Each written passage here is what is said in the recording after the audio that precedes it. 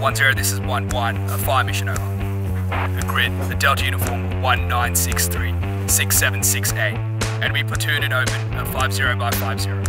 MRSI, at my command, at 3 rounds fly for effect. Over. 3-4! So today, 4Edge is out conducting Exercise Chau Pha.